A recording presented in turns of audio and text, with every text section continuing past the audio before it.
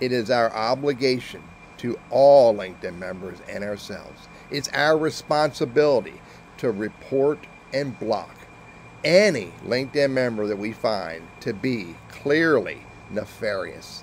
I'm going to show you how to report and block in this video.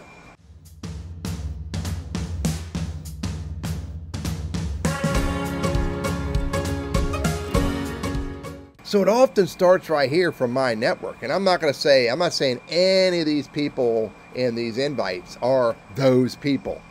But I get plenty of them, and I've cleaned them out pretty regularly. But we find somebody that we discover needs to be reported or blocked. Let me show you what you first need to do. First of all, always manage your invites from right here. Go to My Network, go to See All, whatever that number is.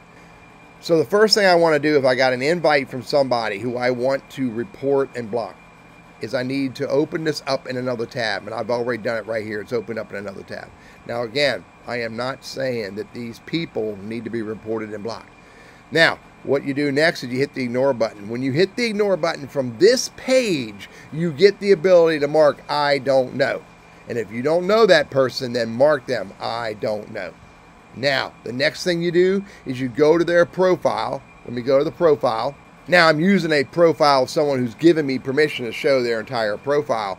Now, the next thing you need to do is you need to go to More. And you won't be connected to them because you've already marked them as ignore and I don't know. But you go to Report and Block. Now, as long as you're not connected to the person, these are the options you will get. You have the option to report content on the profile. You have the option to report a post, a comment, or a message that you feel is totally inappropriate. You also have the option to help the person if you fear for their safety. And the last option you have right here is block.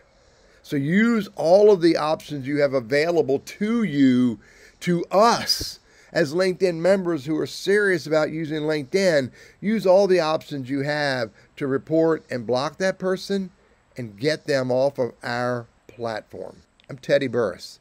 I am serious about using LinkedIn as a business tool, a community tool, a professional networking site for me to engage with my audience, engage with my network, engage with my tribe. I do not want it run amok with slammers and scammers and spammers and people who are nefarious fools. I hope you feel the same way. And if you do, report and block.